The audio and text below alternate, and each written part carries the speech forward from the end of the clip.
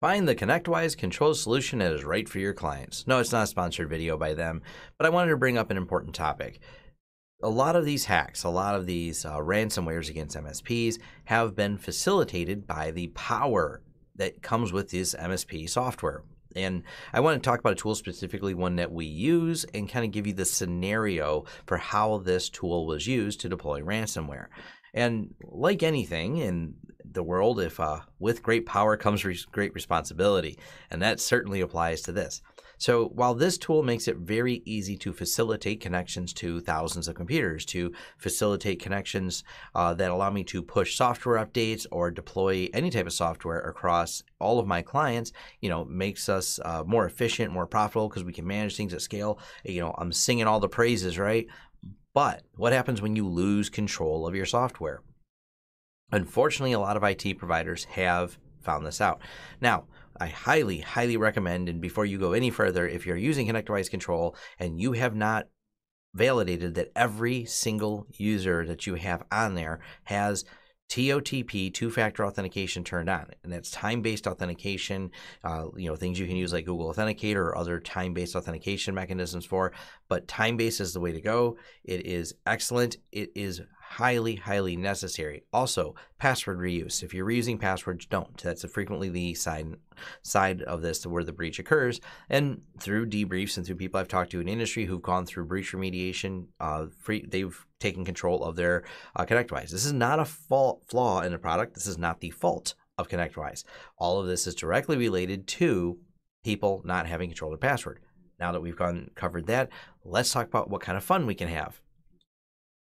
So I have my Pwnage system that we have a demo set up here, and we're going to start covering some of the basics.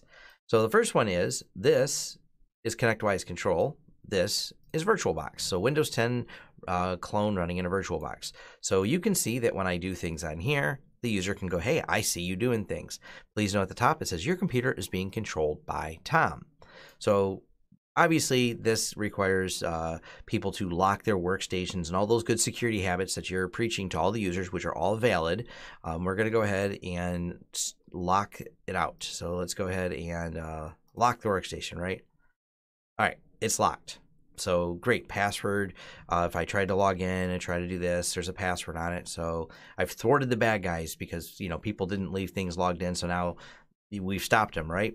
We're going to go ahead and do this. So we're going to select login session backstage. Here's the first thing. That noise you heard was this. And let's log in now. Tom's not in control. The little box is gone. This is the first step that a lot of them do. Look, a PowerShell right at the command prompt here. But obviously, this is not the fun way to do it. I mean, I can run PowerShell commands. I have full authority on this machine. I'm running at the base level of the machine with both PowerShell and CMD open. I can launch things. I can run things in this session, and it's the user being locked. It doesn't matter. I have system level permissions because that's what these systems install as. So I'm obviously able to run anything I want on here and do so without the user's interaction. Matter of fact, right now, there's nothing to indicate that I'm connected.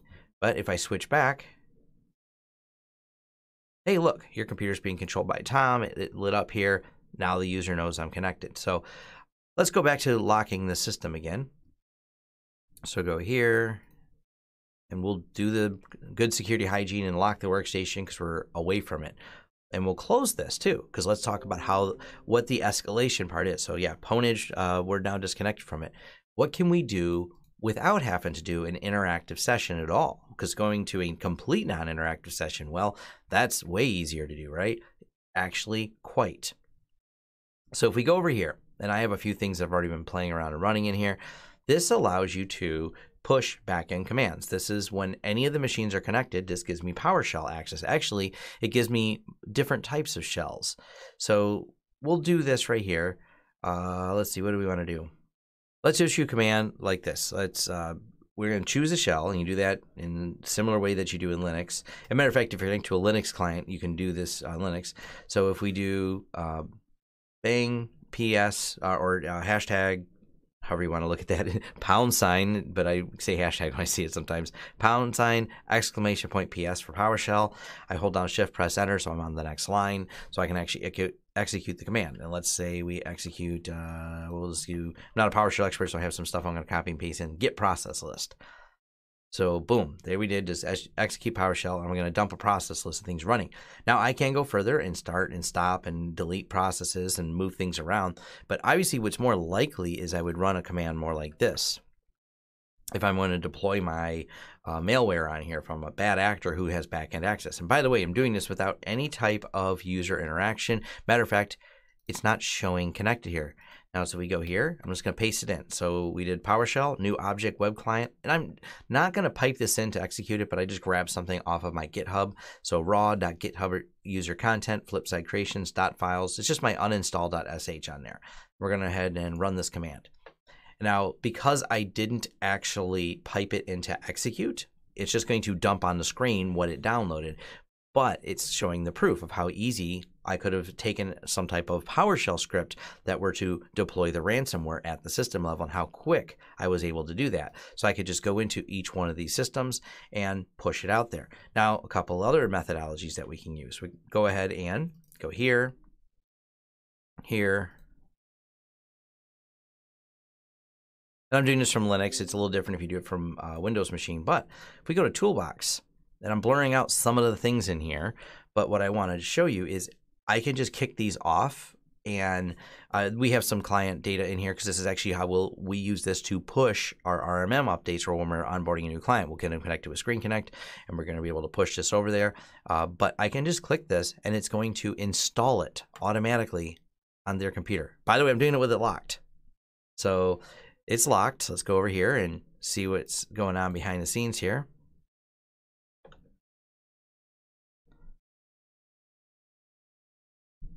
Oh, it actually did find an error because I didn't have it. I just threw Angry IP Scanner on there and it went to the Java downloads. I don't have Java on there. But please note, I was able to install software while their screen was locked. How does that work in Screen Connect?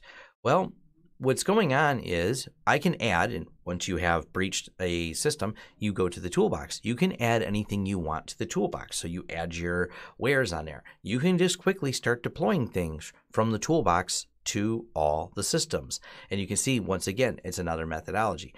In what I'm trying to highlight here is how quick things can spiral out of control. The risks are very real, and we've seen this, and I bring it up again because I only covered it last week. The dental company, they were using Connectwise control. My summation, not that I have inside information, but I know they were using Connectwise because they have it on their site. And I did talk to one of the people that worked for the dental that was a victim of this. And they said, yeah, they have Screen Connect on all the computers. Screen Connect's what it used to be called. It's called Connectwise Control now, but they have it on all of them. So they were able to, the bad actors, to, once they had control of this, rapidly deploy to hundreds of workstations. And this isn't just true of Connectwise Control. We're SolarWinds, and I didn't want to take the time to set this up on our SolarWinds platform, but SolarWinds has similar features where we can deploy things at scale to entire client groups or mass amounts of computers. Any of these tools have to be locked down with the utmost of security. That is one of the reasons I recommend making sure that two-factor's on, that you never reuse passwords, that even that your username, which is frequently your email address, not necessarily be the email address you usually use for emailing back and forth clients, perhaps create an alias. Also, make sure when you have the two-factor on that it's not SMS-based. It makes it a, better attack vector because you can hijack SMS. We've seen this happening quite a bit. The preferred method, like I said, is TOTP, time-based authentication. But I just wanted to kind of show how quickly things can go out of control. These tools are very powerful. And one of the problems, and this is where there's discrepancies when there's a breach. Now, they may use it for ransomware because that is the most lucrative, most profitable thing, but this works two ways. If I wanted a file off of their desktop, if I wanted access to data, especially if you have control, quietly have control, and no one has realized the breach has occurred because you haven't ransomwared them, it is possible. It is absolutely plausible that they have removed data from the computer. They have copied any data they want. They could also install quiet backdoors. They could actually run the ransomware attack over time and have it time-based where they've installed all the back end and they've set a date by which it all executes so they can do it over time. This is why, everything from watching your logs in Screen Connect, watching any of the logins, restricting everything down, and auditing all the time is so critical. I just want to bring this up because I know there was some questions I seen in the, of how did they do it, and this is the methodology. This is the plan of attack that undoubtedly was used based on everything I've read and everything I've known about a lot of these attacks when tools like this was involved. Once your RMM tool, once your remote access tools are compromised, you have a huge uphill battle, and there's no way to guarantee to the client, as much as people want to say this, and this is the hard truth of it. Once someone has had access with a tool like this that has system level access, those machines need to be wiped. The only way to trust those machines again is to wipe them. And if someone were to ask, did they take any data, any personal data, any financial data, any medical records or whatever that client had, the answer is you don't know unless there was a log of it. Which, by the way, if they have remote access and they have admin privileges, they're going to delete all the logs. You have to assume the answer is yes, and then follow all the procedures that go with that. Whether you're compliant in HIPAA, Sarbanes-Oxley, whichever compliance industry you're in, you have to notify and follow the proper legal channels to do this. It's unfortunate, it's tragic, but that's just the reality of it. So I just want to make this video to kind of show how easy it is, how you can quickly go in here and just dump commands, PowerShell, without any user interaction. You can do installs without user interaction. So people that say like, hey, I told my users to lock the screen so I don't have to worry about this. Unfortunately, you do. These systems, as long as they have connection, they have system level privileges and they have the ability to execute. All right, thanks. And thank you for making it to the end of the video. If you like this video, please give it a thumbs up. If you'd like to see more content from the channel, hit the subscribe button and hit the bell icon if you like YouTube to notify you when new videos come out. If you'd like to hire us, head over to lawrencesystems.com, fill out our contact page, and let us know what we can help you with and what projects you'd like us to work together on. If you want to carry on the discussion, head over to forums.lawrencesystems.com, where we can carry on the discussion about this video, other videos, or other tech topics in general. Even suggestions for new videos, they're accepted right there on our forums, which are free. Also, if you'd like to help the channel out in other ways, head over to our affiliate page. We have a lot of great tech offers for you. And once again, thanks for watching, and see you next time.